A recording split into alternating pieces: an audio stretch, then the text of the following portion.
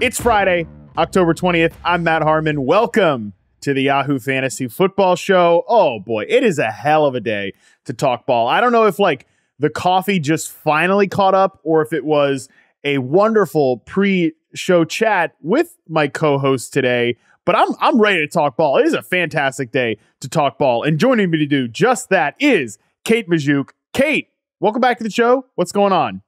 Thanks for having me back. I'm excited. We've got a fun preview this week. And you know what? We can really dive into the few good matchups that we have because we don't have as many as we usually do. We have 6 teams on bye this week, which means we're going to have to give some really, really good advice because there are a lot of injuries. There are a lot of players out on bye. This is like a crucial week for fantasy managers and their decision making. So hopefully we help the audience make their most difficult decisions as we talk through this game slate. Yes, in some ways, I cheated you or gave you a break. It depends on how you look at it by bringing you on the preview episode where there are 6 teams on bye. In one sense, you'd be like, okay, well, we can breeze through this and maybe even pull some threads out on some of these good games. Like you said, there's not a ton of good games, but the real good games, you can pull the threads out. On the other hand, Kate, you could say yo, Harmon, what a jackass. You brought me on the hardest episode because there's so many players wiped off the slate. We got to discuss some real low tiers. Deep dives this week. This is not going to be a pretty week for your fantasy teams. This is going to feel probably not great for any of us because we're going to have to start some players that are kind of ick, kind of gross. But that doesn't mean that we can't still eke out some wins. It's fine. Let's dive as deep as we possibly can into some of these kind of interesting matchups and the circumstances that come with them because we're in for a weird week, I think. Yeah, we're in for a weird week. Let's call it a gritty week. This is where you're going to have to be a gritty fantasy manager. You're going to have to get down in the dirt. You're going to really scrappy, really scrape the bottom of the barrel for potential good plays. So let's waste no more time. Let's jump into the Week 7 Fantasy Football Viewers Guide. Reminder for how this works if you are new to the show. The games you want to binge, those are the shows you can't miss. You're watching as soon as they're live. You might just crush all those episodes in one weekend. The games you want to stream, those are the shows that you certainly want to watch start to finish, but perhaps you're finishing it over the course of a few weeks as opposed to a few days. Those matchups they could kind of go either way from a fantasy football perspective and an NFL perspective to me. Lastly, the games you want to skip. I mean, I think that's pretty self-explanatory. You're probably leaning on passing on these shows. You might catch an episode here or there. You might just stick to reading the memes and the recaps to stay with the culture, if that makes sense. So let's jump right into it here. The binge category. This game maybe it doesn't appear as the most sexy on the slate, Kate, but I think Detroit Lions at Baltimore Ravens. Ravens are 3-point home favorites, 42.5 over under. I'm not sure how deep we can scrape to get some really good plays out of this one, but I do think these are 2 really, really good teams. These are 2 of the best teams in the NFL, 2 of the best teams in their respective conferences. The Detroit Lions at 5-1, their only loss came to the Seahawks in overtime.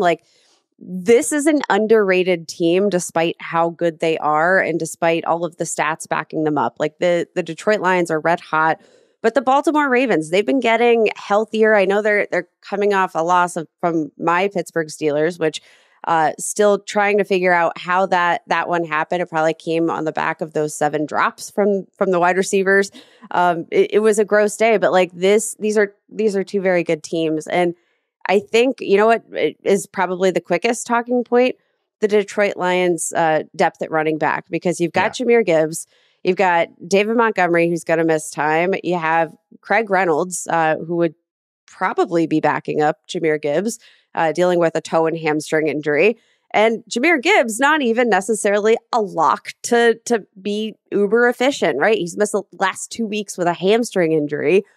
Is Detroit going to throw the ball 60, 70, 80 times in this game based on where they're at with the running backs? It's actually a really good point because I think this team can play, and this is how you know they're a good team. They can play in multiple phases, right? If they want to have a power run game and saddle David Montgomery up with 30 plus carries and win a game, we've literally seen them do that. Then last week, as David Montgomery goes down, pretty early into the proceedings, they can drop back to pass, and they've got a good offensive line. Jared Goff is kind of like, nobody wants to admit that Jared Goff is just like playing really good football. It's like, yeah, he's playing out of his mind. He should be.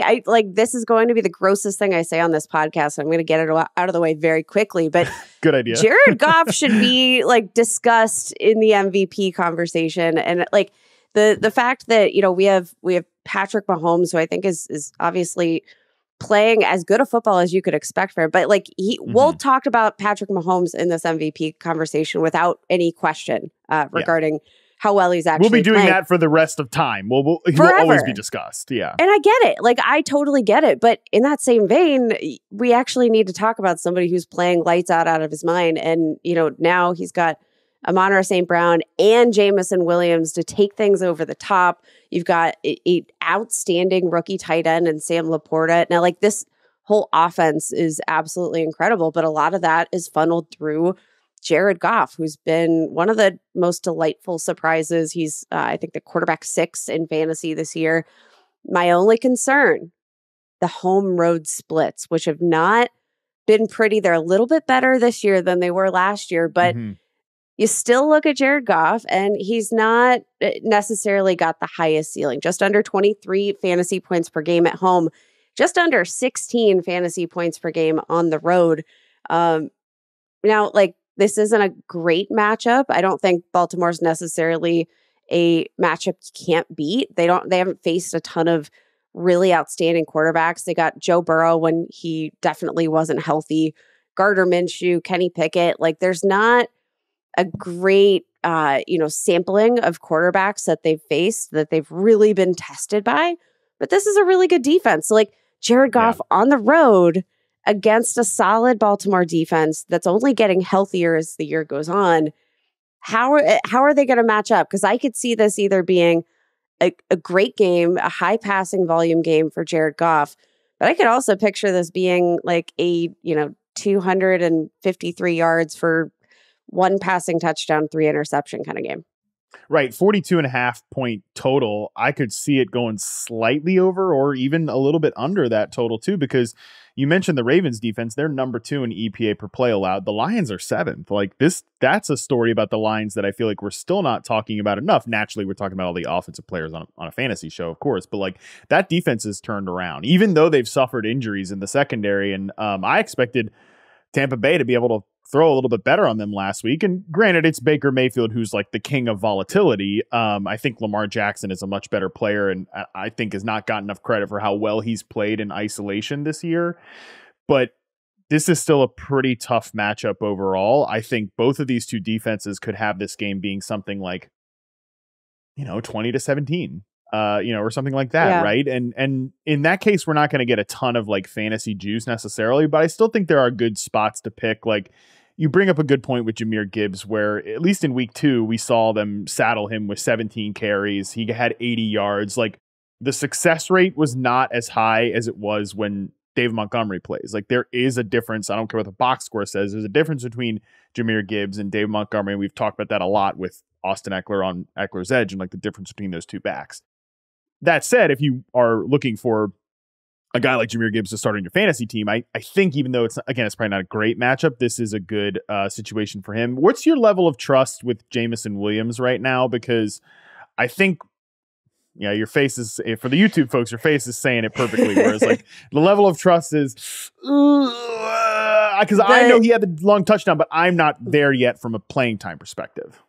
No, and that is something like I think Jamison Williams is great for Jared Goff. I think Jamison Williams is great for this offense.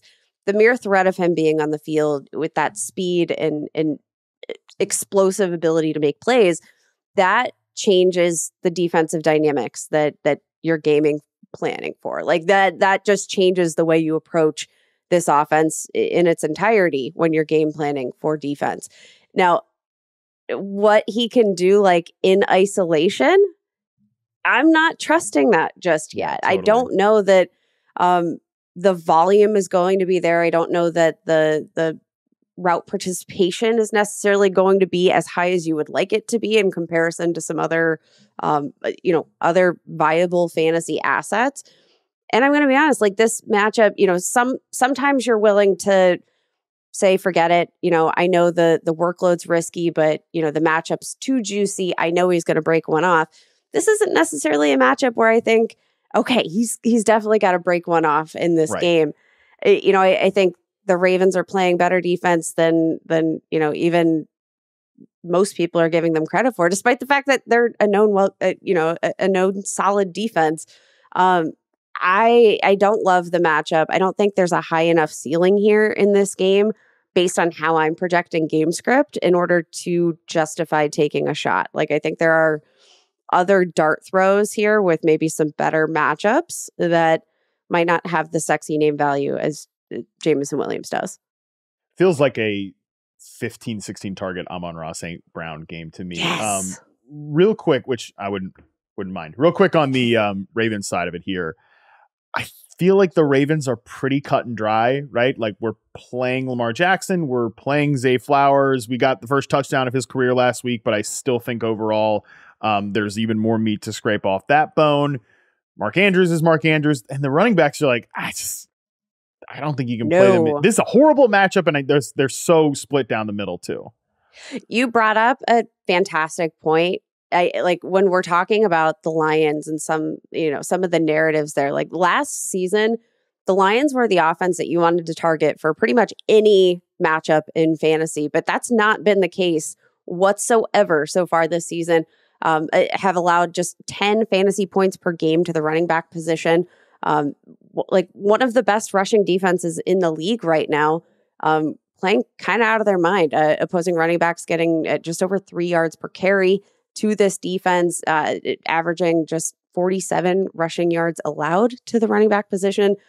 This isn't a good matchup anymore. Mm-hmm. And I think, you hear Lions and you think bad defense, but that they've really flipped that on its head. And with the way that this workload has been split between these two running backs, I don't think either of them are a viable play, even if you are relatively desperate in week 7.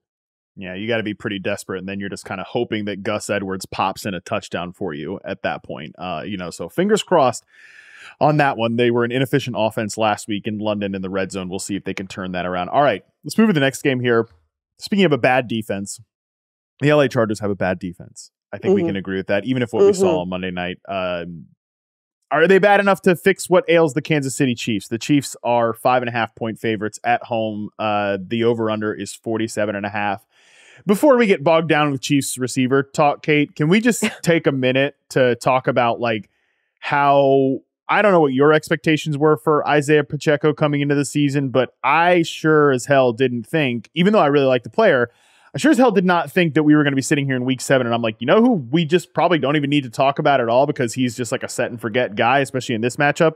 Number 10, the new number 10 on the Kansas City Chiefs, Isaiah Pacheco.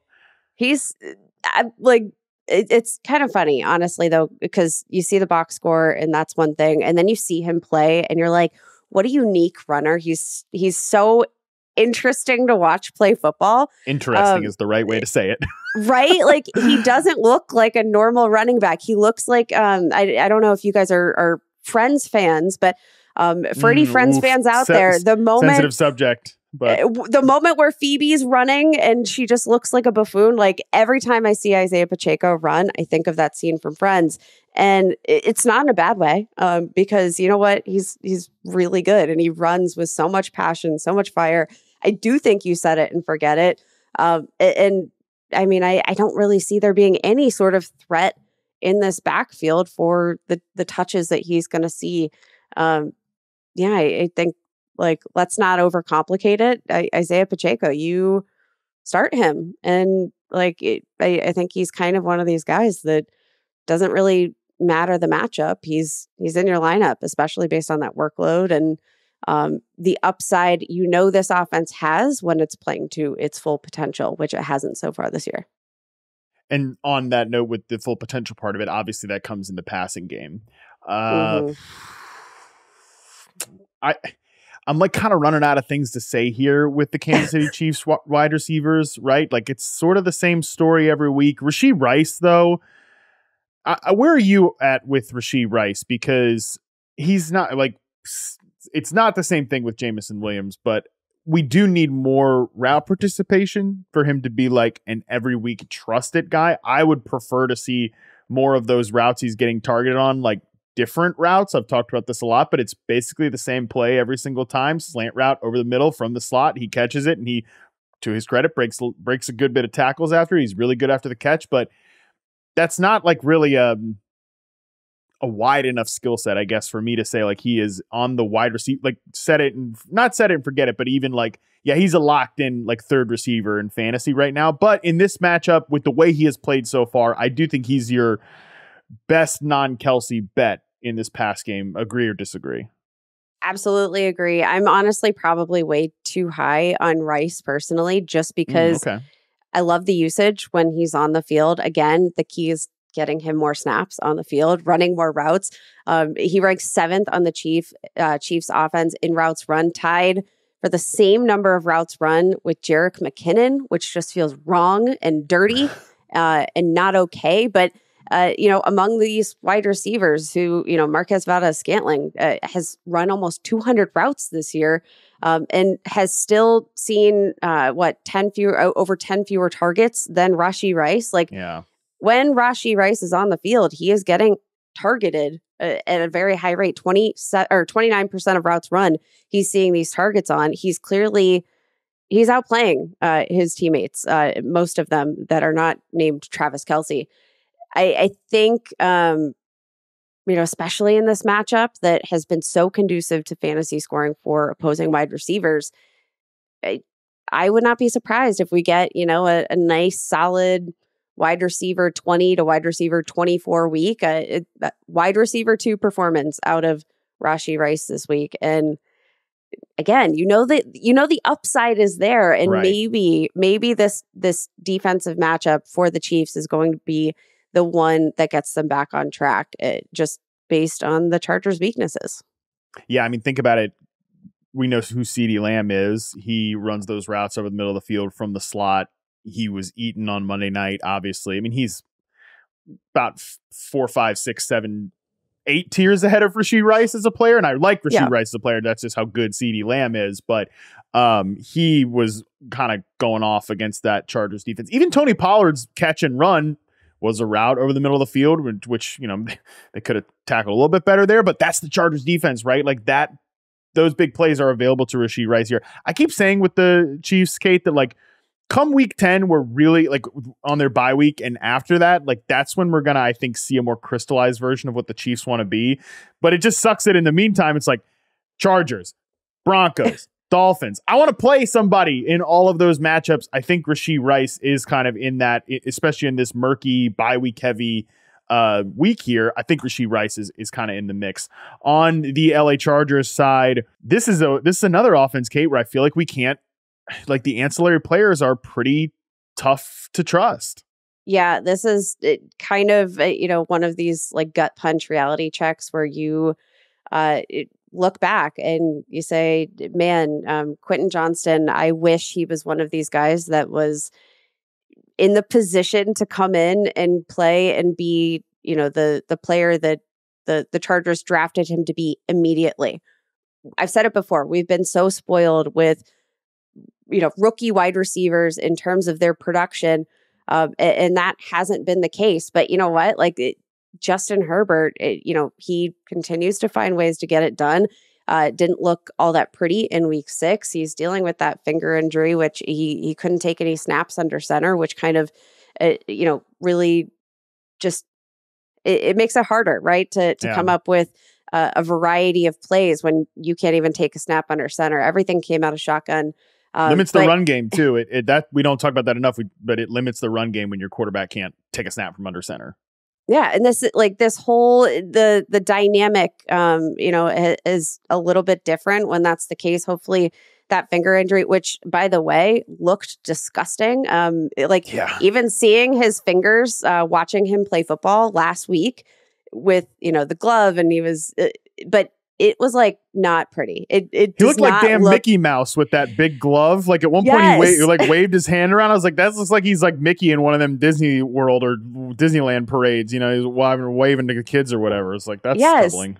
The Chargers, not the happiest place on earth, but you know what? At least you got your franchise quarterback. You have Keenan Allen. There's a very realistic chance that Keenan Allen posts, I don't know, 1 million catches for 1 million receiving yards, and the Chargers might still not be able to get it done. But this should be a matchup that's conducive to scoring, right? 51 or more points have been scored in all but one game between the Chiefs and the Chargers since Herbert was drafted. The only time these two teams, when they've met, did not combine for more than 51 points was week 2 of the 2020 season. That was Herbert's first career start. This has been a very explosive matchup. Every time these two meet, there's a lot of yards, there's a lot of scoring. And I do think that, our friend Austin Eckler could be in for a pretty solid week, even against a Chiefs defense that I think is generally a little bit more underrated than maybe we give them credit for. Yeah, I'm going back and forth, and you're pushing me on, because I was just about to say, I'm thinking this is going to be a lower scoring game than we want it to be, but that history is there. And honestly, if Keenan Allen is doing Keenan Allen things and Travis Kelce's a little healthier coming off a longer set of rest here because they played on Thursday Night Football last week, this game could probably be just fine. It's just that I'm not sure. I think Josh Palmer is actually a pretty decent wide receiver 3 in this matchup, just if it does get high scoring, but it's just tough where both of these offenses are right now, where we can't really trust a third receiver. We can't even trust a second receiver on the damn Chiefs at this point. So I don't know. That's going to be a really interesting game. And I haven't decided right now whether I'm thinking over or under 47.5 points. This is one of those things that I think this is a game that I'm not necessarily going to target many players from in terms of my season-long fantasy leagues. This is a matchup where if I'm playing some DFS and I have a little bit more luxury to just throw darts at the wall, the scoring potential I think is here for any of these assets. It's probably just going to be trying to pick out who can do what. Now, on the note of the Chiefs, the one thing giving me a little bit more hope for Rashee Rice, Justin Watson, I believe, dislocated his elbow, which sounds like the most painful injury of all time. He's been surprisingly involved in the passing game this year, so his absence might be somewhat of an uptick for Rice, especially while they're still getting, Mecole Hardman reacclimated back into this offense. It shouldn't take a long time. But I think that sort of bridge week maybe between getting Mecole Hardman fully back in the mix and Justin Watson's disappearance. I just want to oh man, I'm way too high on Rashee. No, you know what? I think that's an important point to close it out here on, because we haven't talked about the Mecole Hardman trade yet, that he's another kind of slot gadgety over the middle guy, and that's sort of how they've been using Rashee Rice, and we know that's Kadarius Toney's game. So I think if we're going to see more Rashee Rice, it has to come as an outside replacement for Justin Watson, and I think that opens up the door there. Rashee Rice, by the way, is still over under receiving yard prop is 34.5. I've been smashing the Rashee Rice over every single week, and I only beat it by 1 in the Vikings game, but then really cleared it last week against the Broncos. So I think he's another good bet this week. But all right, we're getting ourselves way too high on Rashee Rice. We both are, but we shall see. This was a conversation that I was really trying to temper my expectations for. I was you know what, I'm not going to go too far in on Rashee, and then I did it again. All right. Next game up here, Sunday Night Football. What a treat. We've got this one on primetime here in an island game. Miami Dolphins at Philadelphia Eagles. The Eagles are 2.5-point home favorites. We've got a beefy 51.5-point over-under. Kate, where do you want to start? I mean, this obviously is let's start with the Eagles, because the Dolphins are kind of simple at this point. Eagles offense hasn't totally fired off on all cylinders yet. Is this the matchup where we see it against the Dolphins defense, who has been generous at times this year? They've been generous at times, but I'm going to be honest, the Miami Dolphins defense has been a little bit better than I kind of anticipated coming into this season. The Philadelphia Eagles are very interesting because they rank very highly. I think third in total offensive yardage per game, seventh in points scored per game. This is a team that is producing. It just hasn't felt like it, which is really kind of a weird place to be. Jalen Hurts, obviously you start Jalen Hurts, you start DeAndre Swift. I think the most interesting question, you're starting, AJ Brown, of course.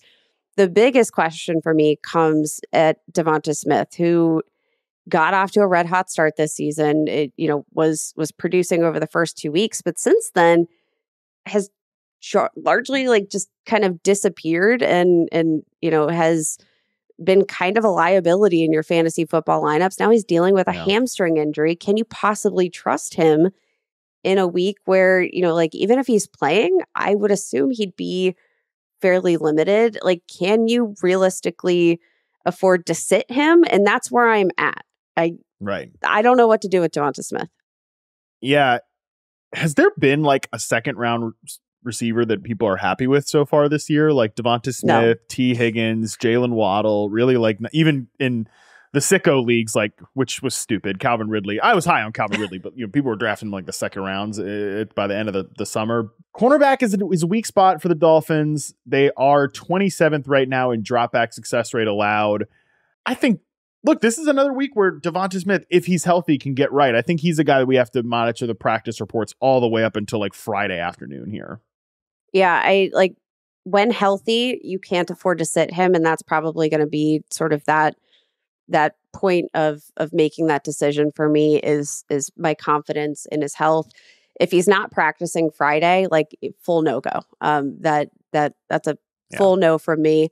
But generally speaking, it's also really hard to find a guy that has legitimate wide receiver one upside. Right. That, none of these guys that we're going to, the ancillary players you might find on your waiver wire, none of these guys are going to have legitimate wide receiver one potential like Devonta Smith is. So you probably can't afford to sit him. But regardless, this might be a good thing for the target share of Dallas Goedert, who's had, plenty of ups and downs, obviously got off to a very rocky start in the season, had his big breakout game. And then, I think we're kind of left wondering, who's it going to be this week? We know it's going to be AJ Brown, but it's probably only going to be one of these other receivers. And if I have to trust one of them this week, it's probably going to be Goddard. But this has been the game of roulette that we're playing. And again, both of them have too high an upside to necessarily sit on any given week. Yeah, I had a really good conversation yesterday with Nate Tice about the Eagles offense. And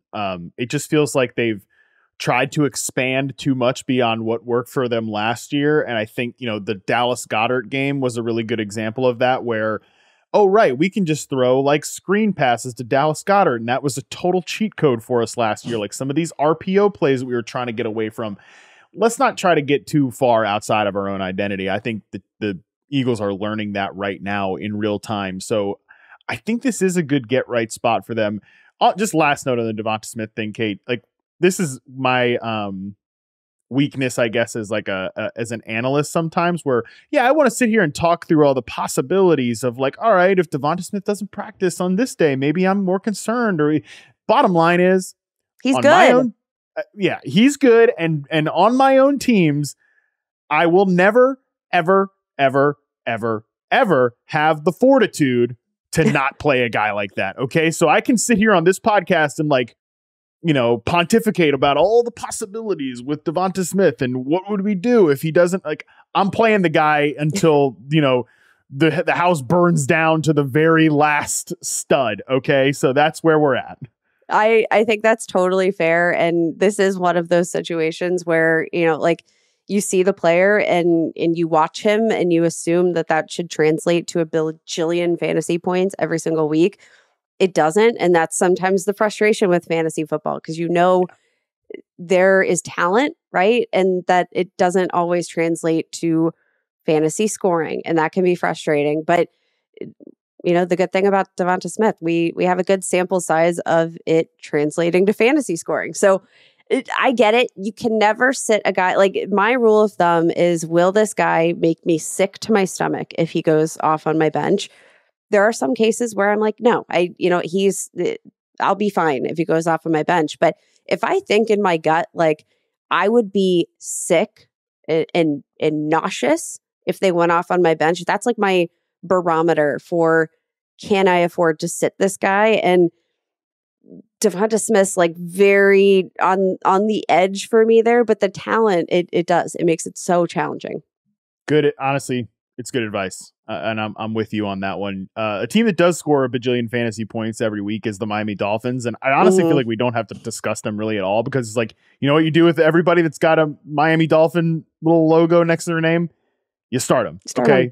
Tyreek Hill, Jalen Waddle, it'll happen at some point. Like, he'll have that game at some point. And Raheem Mostert, as long as Devon Achane is out, is a must-play RB1 every single week.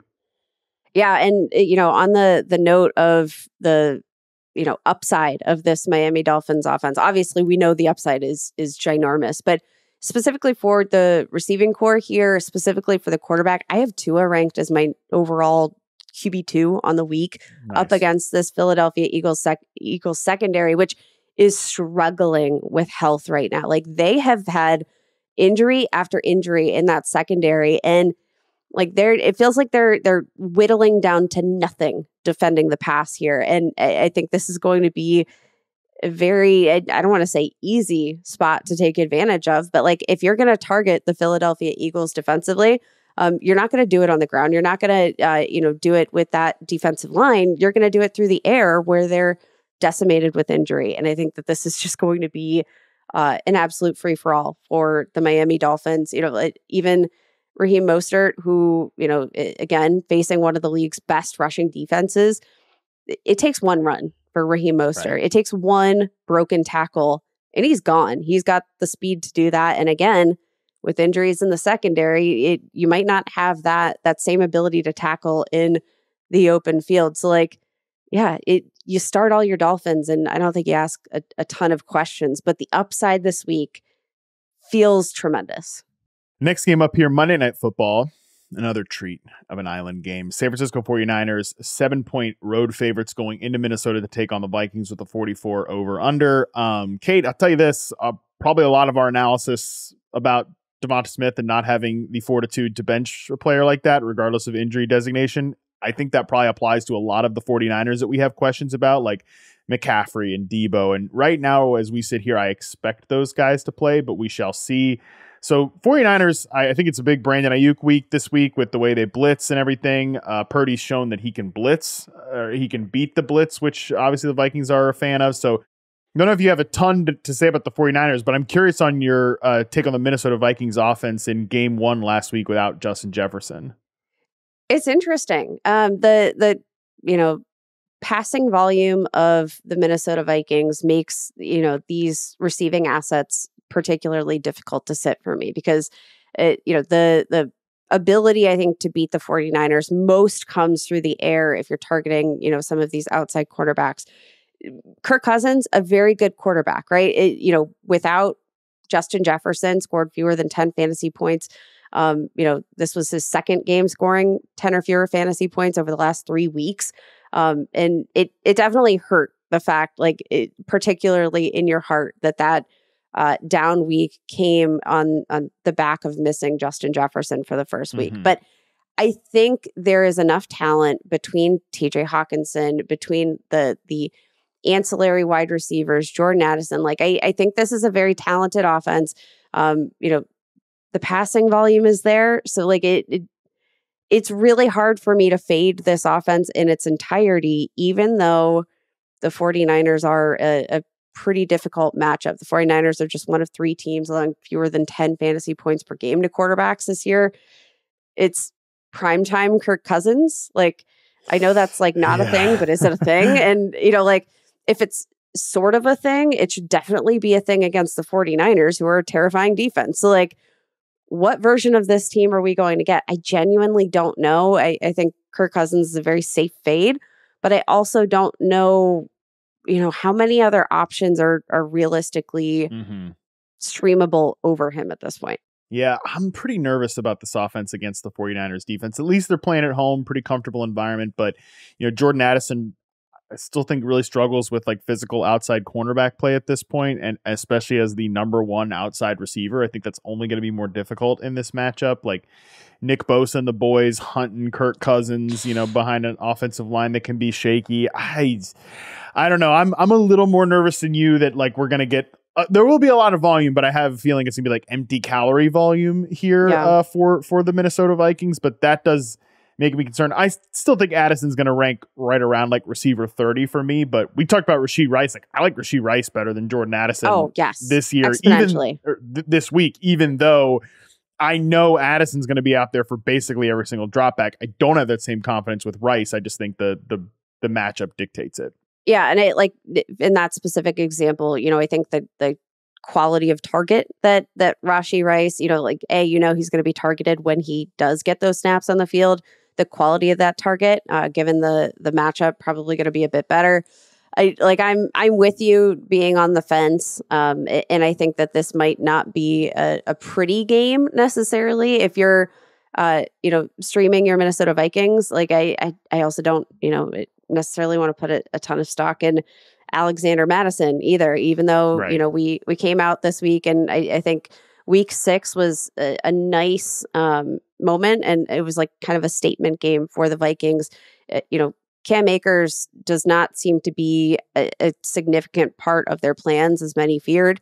It's going to be also hard to find a running back that's getting as much volume than Alexander Mattison, especially, even in the receiving game, been a big factor there. So I can picture this game being an ugly one for the Vikings. It's just hard to think about what other options you realistically have that might have higher upside. And again, this is a tough matchup, but it's hard. It's hard. Yeah. Last thing, I expect McCaffrey to play, but in the event he doesn't, do you lean more towards Elijah Mitchell or Jordan Mason? I think we have to at least mention those names. Elijah Mitchell, I think Jordan Mason looked great. Obviously this team gravitated toward him once Christian McCaffrey left with injury. He dominated the snaps, came in on that immediate drive when Christian McCaffrey was injured. But Shanahan's comments after the game have me a little bit more tepid than I was originally to start the week. Made mention of the fact that Elijah Mitchell, coming off injury, didn't get a ton of practice reps in there, but seemed kind of committal to Elijah Mitchell more so than Jordan Mason. He kind of, minimized the fact that this was like a decision he made based on the talent of Jordan Mason, and really kind of came out to say that it was more of a decision based on the injury status of Elijah Mitchell. You have him, another full week back in the mix. He knows this offense very well. He's been very productive in this offense in the past. I think he's probably the safest bet, but this might be kind of a sloppy split. I could picture a week where both of these guys split the workload and neither of them are really all that usable for fantasy because of that. Agree. All right, let's move on to the stream category. We really binged on those 4 binge games, so we'll have to pick up the pace here with our stream and certainly the skip category. So let's jump into the first stream game here. I've got Cleveland Browns at Indianapolis Colts. The Colts are 2.5-point home favorites. It's a 40-point over/under. As we are recording right now, we're finding out that Deshaun Watson is practicing in full today.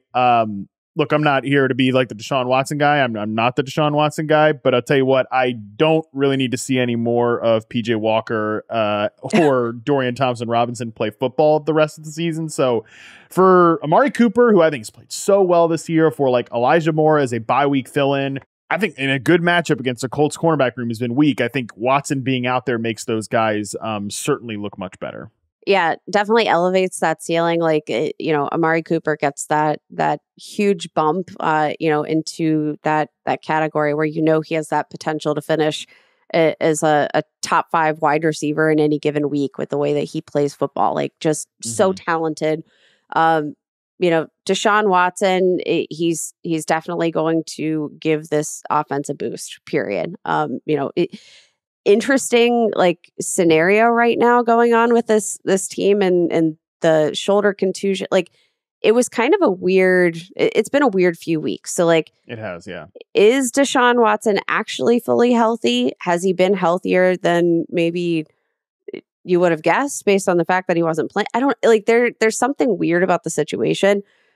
So I'm a little bit hesitant to put a ton of stock, especially if that is a shoulder injury that, was nagging, might limit some of his, willingness to take off, scramble, run, might limit that portion of his game. But I think from a passing perspective, this is a great matchup to target against those Colts wide receivers who, not much they can stop. They, I don't know. But the question is, right, will they need to throw the ball a ton? This is a matchup. We officially have the news that Anthony Richardson's undergoing season-ending shoulder surgery. Mm-hmm. Like, the offense under Gardner Minshew hasn't looked particularly fantastic.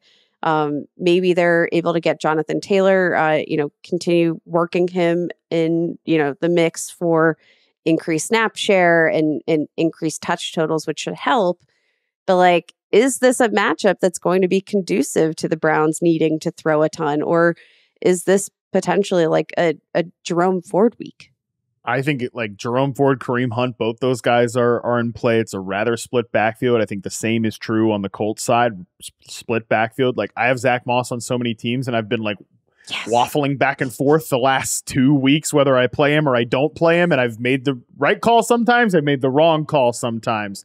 Famously lost to Austin Eckler because I made the wrong call on the podcast. Anyways, it's a tough matchup for this Colts offense. As you mentioned, it hasn't looked like, I think Gardner Minshew's gotten a little overrated because he has cool hair, cool facial hair, and wore jorts one time.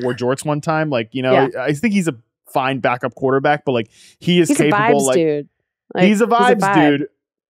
But he is very viable to have a piss on his pants type of game, piss down his jorts game anytime. What? Because he's a backup quarterback like any of these guys, right? So it's a really difficult matchup. I'm lowering my expectations for Michael Pittman, who gets just probably too much volume to be a fantasy sit. It makes me not really love Josh Downs, who I've been so high on as a player, but concerned, I think, about the Colts offense moving into this one. So that game's a very interesting one that I think there are some viable fantasy plays, but the quarterback questions on both sides and the matchup on the Colts side is really difficult to kind of land a final decision on. Let's talk NFC South here. Atlanta Falcons at Tampa Bay Buccaneers. Bucks are 2.5-point favorites. Yikes. I mean, neither quarterback is coming off their best effort here. A 3-interception game for Desmond Ridder, and Baker Mayfield's lowest adjusted yards per attempt of the season came against a good Lions defense last week. But man, Kate, if you've got a read on this game, you tell me, because I have no clue. This is this. I feel like this is going to probably, we're picturing this game as a stream. I could very easily picture this narrative shaking out to be total skip category. Yeah, you're right. But the interesting thing about both of these teams is that I think the defensive line of both of these teams is relatively strong. I don't know that either of these teams are going to do a great job of establishing the run, which might be a little bit more conducive to the pass and might be a little bit more conducive to passing yards and receiving yards and Drake London. And maybe we get the passing game going again this week for both of these quarterbacks, just based on the relative strengths of their respective defenses. And I think one of those big strengths is defending the run. No, there's one game every single week that, from the podcast version to the article version of this, I end up moving from stream to skip, and I'm kind of thinking it might be this one, but at the same time, I'm with you that the secondary weaknesses for the Bucs and the way that Drake London has played, just get that week one disaster out of your mind, because he's been just fine and solid and coming off his best performance of the season last week, even with Desmond Ridder not playing well. I think he's in line for a solid game here. I think both Bucs receivers are in for a solid game here, but especially Chris Godwin could end up being the beneficiary if AJ Terrell, who's done some shadowing this year, tracks Mike Evans around the field.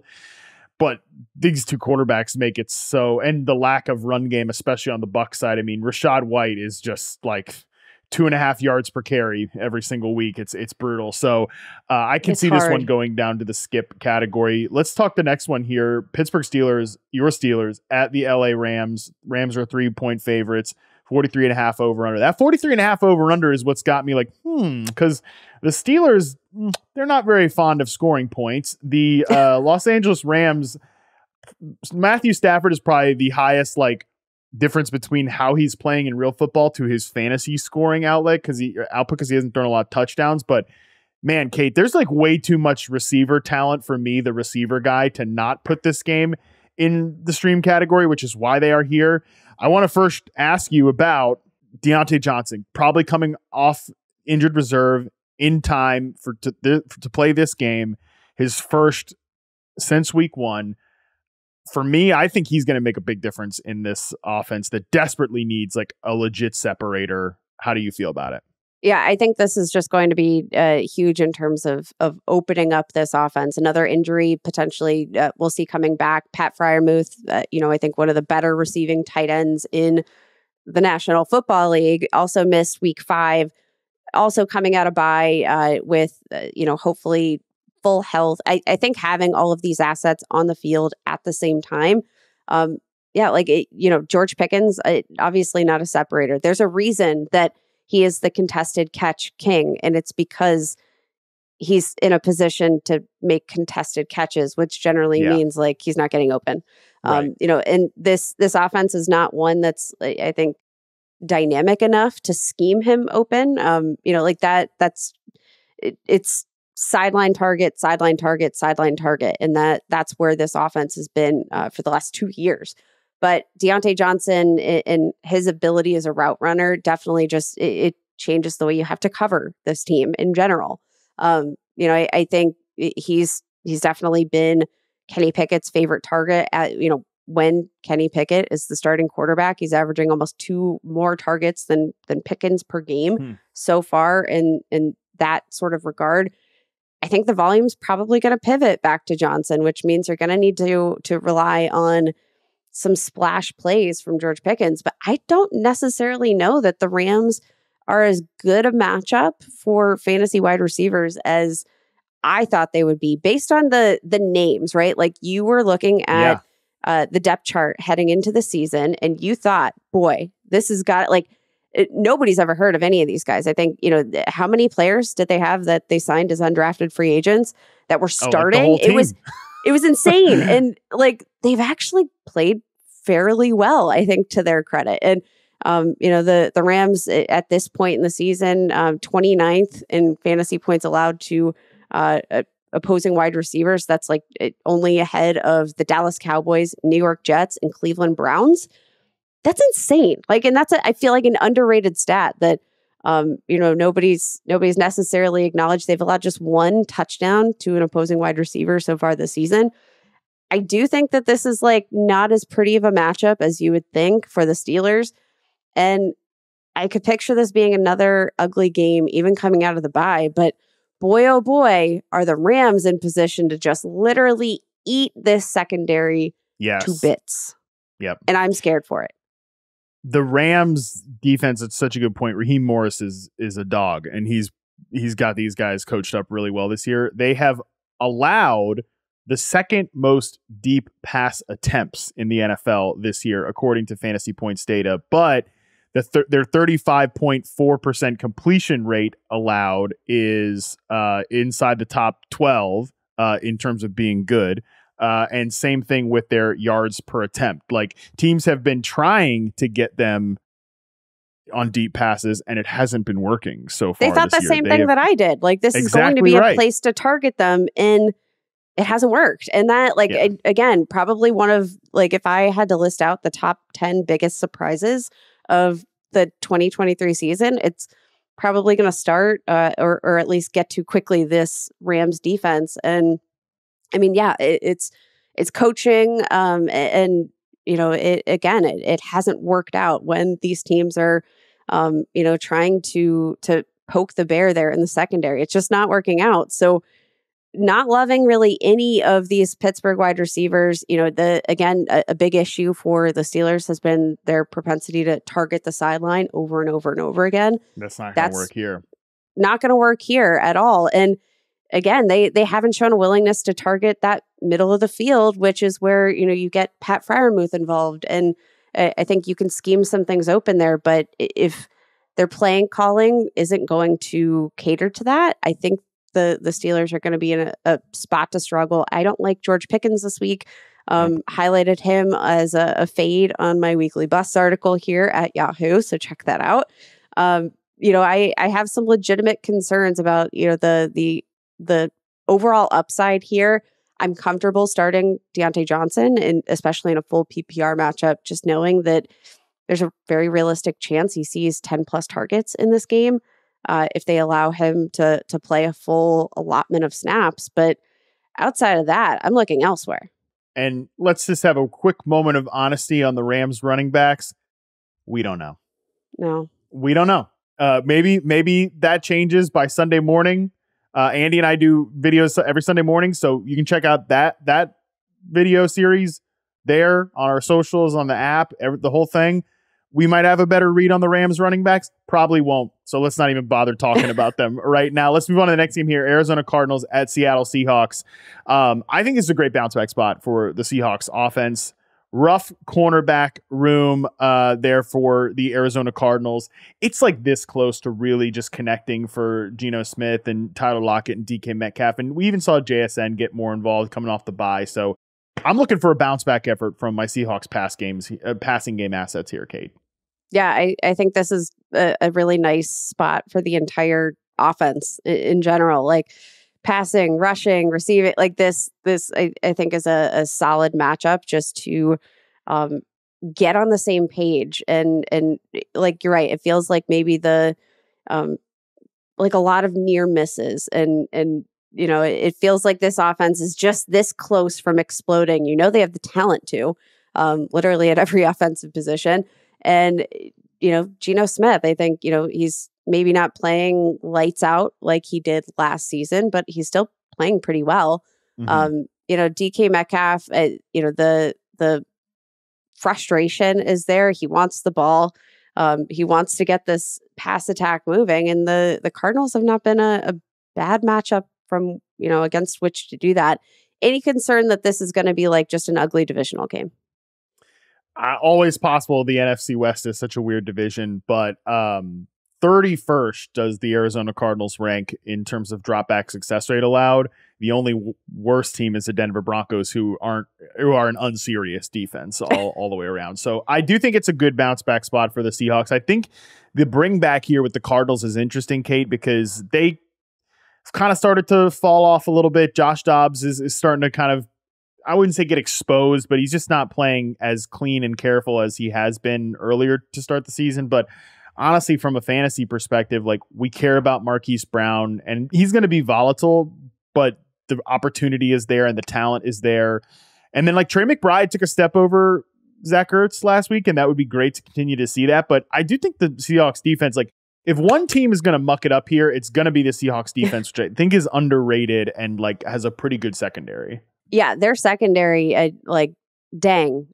You have Devin Witherspoon, who very well might be the defensive rookie of the year with the way he's playing. Like propensity for splash plays, the secondary just generally underrated. And yeah, I think that, especially this being a divisional game, this is a familiar opponent, even if it is a new coaching staff. Like these two teams have crossed paths quite often.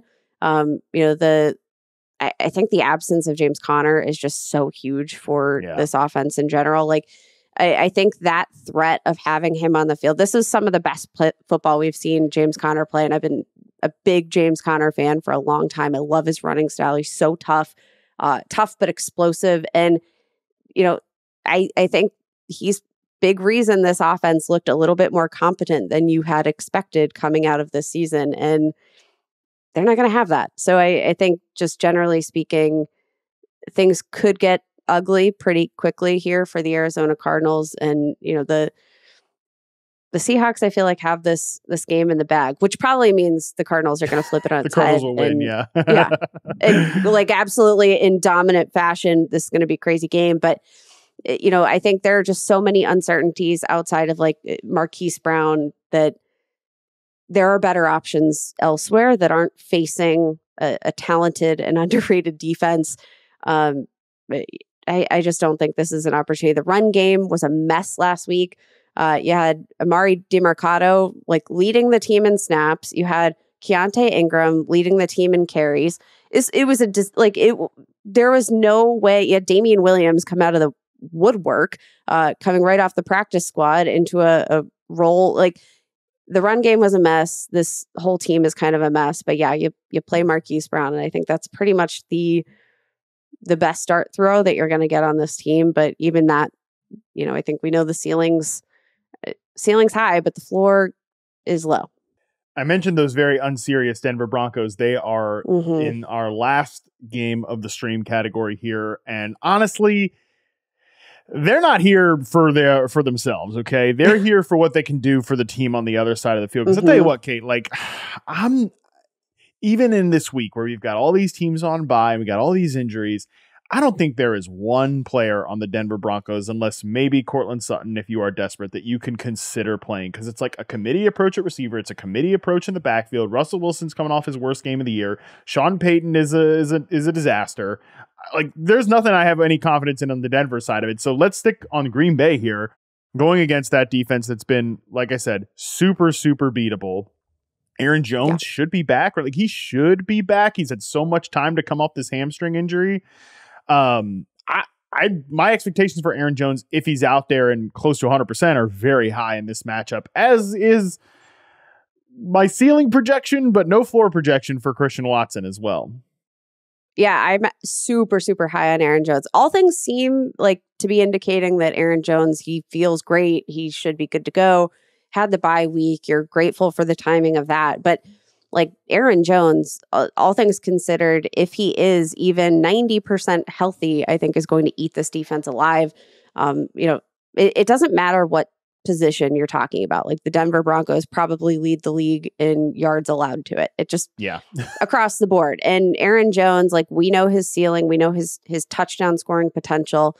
The last time we saw Aaron Jones going up against the Lions, which we've already talked about as a very underrated rushing defense. Broncos are allowing just under 36 fantasy points per game to opposing running backs, over 200 scrimmage yards, 2 scrimmage touchdowns per game.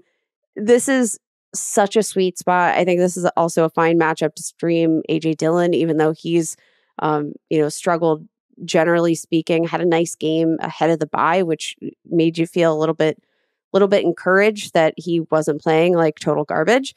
But I think this is a sweet spot for literally anybody on this entire Packers offense, which the biggest question obviously is the passing game and who's going to be the focal point of this game. This matchup again could be conducive to any of them scoring a ton of fantasy points. Yeah, I think this is the week to really decide how Christian Watson's going to go the rest of the year. Is he going to be a funnel target in this pass game, or is he going to be a vertical shot player, which my instincts on him as a player is that he fits more closer to a vertical shot, high volatile wide receiver 2 than he is as a legit NFL number 1 wide receiver. And, that's obviously good news for Romeo Doubs, who could be a bye week fill-in as the number 2, number 2, quote unquote, maybe top receiver on this team. So, all right, let's move into the skip category here, Kate. We got 3 very skippy games to talk about in the skip category, so we can be quick here. Las Vegas Raiders, 3-point favorites going into Chicago to face the Bears.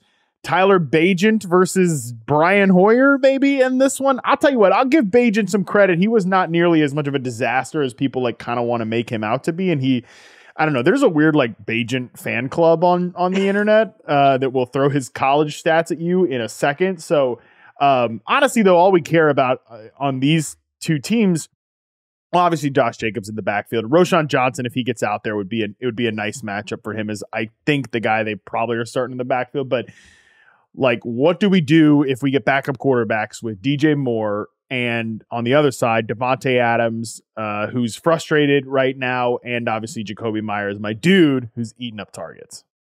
Yeah, in this matchup, this very well could be, I think, for the Raiders, maybe we'll see Aiden O'Connell again, which we, got a sample of him in week 4, and it It wasn't pretty. He got brutalized. I think, took 7 sacks that game, 3 fumbles, 2 fumbles lost. Like, that was a very ugly game. But you know who was, still seeing a lot of targets in that game was Devontae Adams, had 13 targets from Aiden O'Connell so far this year. The next highest player targeted by Aiden O'Connell has been Josh Jacobs, who had a very heavy involvement as a receiver. Now, I think what that translates to is I'm just going to toss the ball to my first read. If my first read doesn't appear open, I'm probably too scared to continue reading the rest of the field. And I'm just going to chuck it down to the running back, which means I'm not comfortable starting Jacoby Myers, despite the fact that dude's playing out of his mind and his connection with Jimmy Garoppolo is clearly very strong. And they have great chemistry. And every week you fire up Jacoby Myers, unless that week you're not having, a viable starting NFL quarterback, in which case I'm tempering expectations. Yes. We just don't even know who's going to play quarterback for the Raiders at this point. That is still very unclear. And I agree with you that Garoppolo in, Myers in. Otherwise, it is a little concerning here for Jacoby Myers, even though he's dominated the first read targets the last couple of weeks, which is obviously, like I said, Devontae Adams is a little frustrated. But Michael Mayer is on the radar as well. I would feel pretty good about him if Jimmy Garoppolo's out there, not as much with the other backup quarterbacks there. Okay, so let's move on to our next game here in the skip category. Buffalo Bills, 8.5 road favorites going into face whatever's left of the New England Patriots with a 40.5 over-under. I will say this, these are pretty simple teams here, Kate, because it's like we know what the Bills are, and then the Patriots, it's just no. We're not starting any of these guys, except Ramondre Stevenson did have an 18% target share last week, and I think in this matchup probably is back on the RB2 radar. Yeah, I think that's fair. The Buffalo Bills are kind of an interesting defense right now. They've suffered a lot of injuries, which has been kind of brutal for them, especially for how well they've come out to play to start the season. Like, this defense has looked so dominant. And if they had everybody healthy, that this would probably be right up there with the 49ers in terms of the caliber defense. But that, again, hasn't been the case. They're not healthy. They just continue to be decimated by injury. I think that should put Ramondre Stevenson back in a viable spot. Came off just an absolute brutal stretch and actually gave you a little bit of production last week. I'm still rolling with him again because we're in a bye week, or we're in a week with 6 teams on bye. We've got a ton of injuries at the running back position. I don't think there are many teams that are probably in a position where they can afford to sit Ramondre Stevenson, but I think it should be fine. It should be fine. That's what it should be fine, right? Like, that's the thing. Even in a best case scenario, it'll be fine. Not great. James Cook is at least interesting in this matchup to me too, where Damian Harris we are obviously rooting for the best for him. We'll see what that situation unfolds as. Latavius Murray's given them I'm not 100% sure why they love running Latavius Murray. I get why they like him in pass protection. I know his rushing EPA is rather high, so maybe that's it. Maybe that's what they're looking at here. He gets them in positive down and distance, but I think James Cook is solidly playable here. And then otherwise in the pass game, it's what Gabe Davis is. Steph Diggs is the man. And we'll see if Josh Allen's injury is serious, because obviously that is what derailed this team last year. That's sort of my biggest question. This Patriots team, not necessarily the high flying offense that everybody expected under Mac Jones.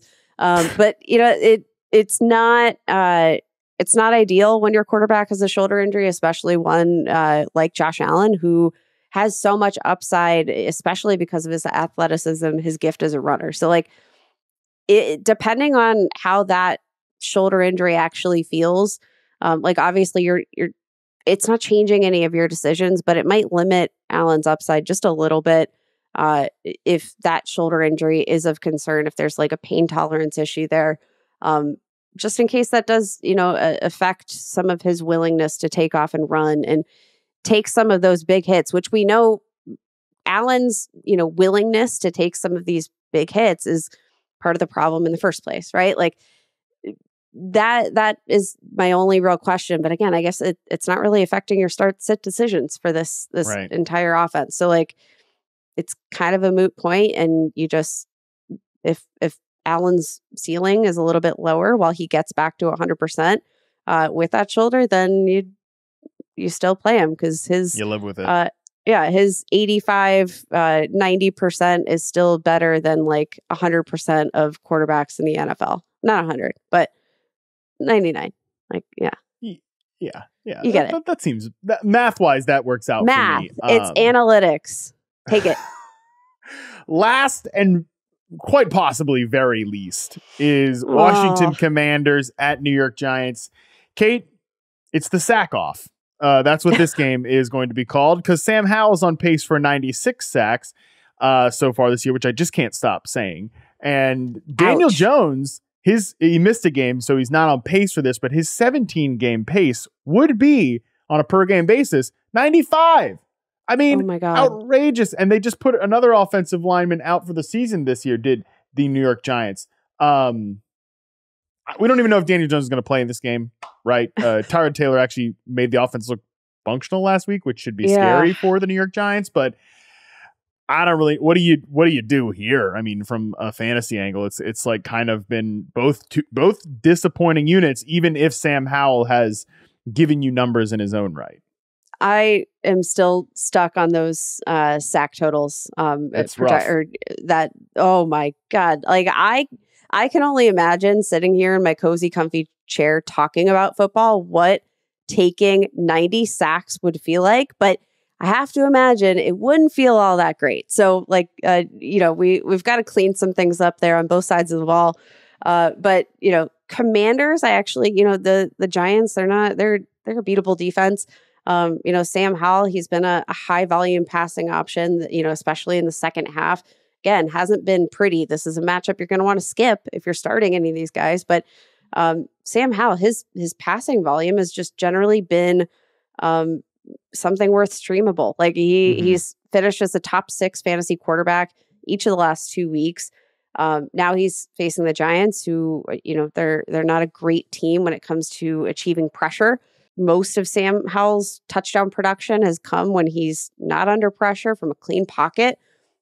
They might be able to afford that if he can just get the dang ball out of his hands on time and not hold on to it forever. But I think Sam Howell, I was taking a look at waivers today and some of the data of who's available and what percentage of the leagues. And let me tell you, Sam Howell is available in way too many leagues for the fact that he's, generally speaking, been pretty well. 44% of Yahoo leagues he's still available in. And this is a guy that's been a top 12 quarterback in 4 of 6 games this whole season. No, he has been productive. He's putting them in a lot of positions where they have to keep throwing because of all the sacks taken. Volume, baby. Volume. Hey, it works. I think it's a good spot for Terry McLaurin. Obviously, he's an every week starter anyways. Like Curtis Samuel's a bye week fill-in based on how productive he's been. And we'll just have to see what happens with my guy, Jahan Dotson. Who is now holding kicks? Is that I refuse to engage with that, Kate. Listen, it's week 7. We have been crap has been thrown at us, from all different directions.